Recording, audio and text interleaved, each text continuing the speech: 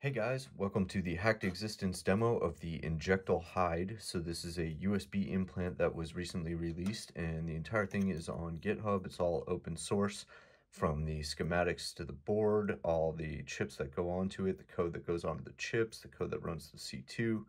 The whole thing is open source, and there's a couple really neat things about this implant, specifically the XBee radio that it uses for C2 and communication, as well as some of the neat things they do with PowerShell utilizing the USB bus. So let's jump in and look at a demo, and then we'll talk a little bit more about how it works. All right, so for our demo setup, we have a Windows Surface that's going to be our victim. It's already got the Injectyll-HIDe plugged into the USB bus here, and over here I have a Logitech unifying receiver that's hooked up to this keyboard.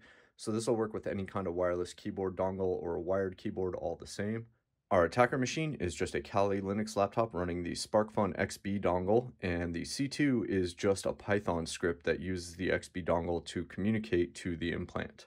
So at this point, I've gone through all the initialization and activation. I've discovered the implant and activated it. So now I'm ready to go to option 5, which is sniff keystrokes live, and select my implant. And now on the victim computer, I'll do Windows R, Notepad, and this is some text.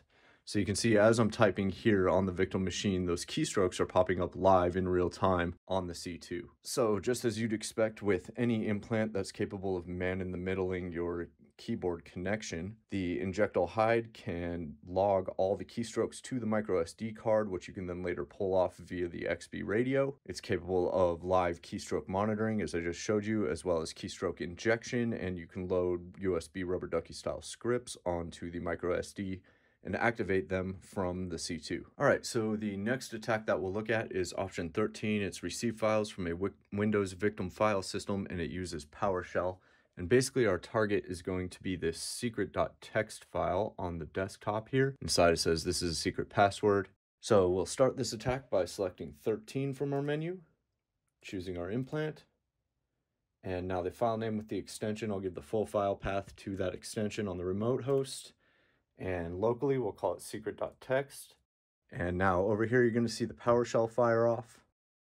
And here we can see we've received the file. So now if we come over here to our file system, we can see this secret.txt just popped up, and it says this is a secret password.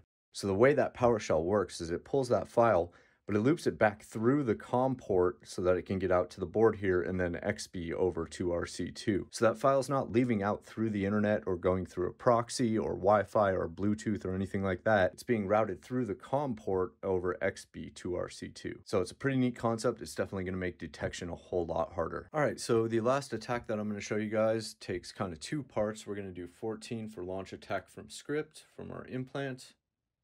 And I have this reverse.txt already loaded on the SD card, and what you're going to see is some PowerShell fire off here.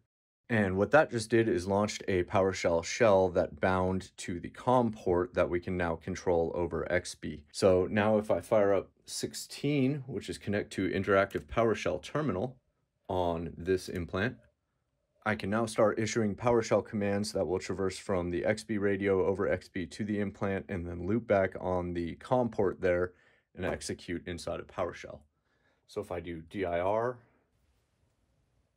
and then I can cd desktop, and now I can do a dir here again, and we can see secret.txt. So that's how we would have discovered the full file path to secret.txt to pull off using the other menu option. So all in all, this thing is really powerful. We have a reverse PowerShell shell that's running over XBee through a COM port.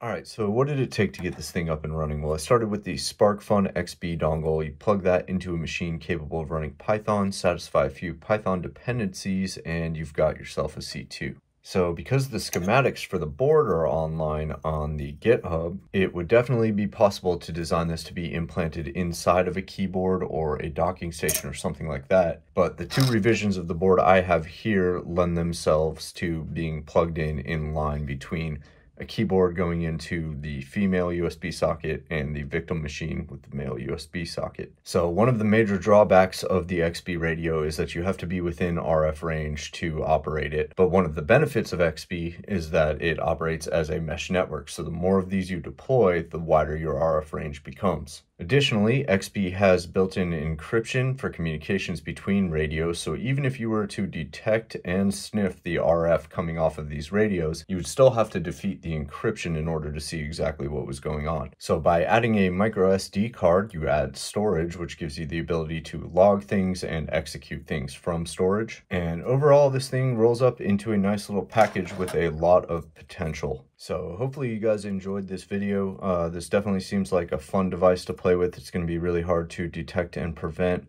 Check out Injectyll-HIDe on GitHub, and as always, stay tuned and thanks for watching.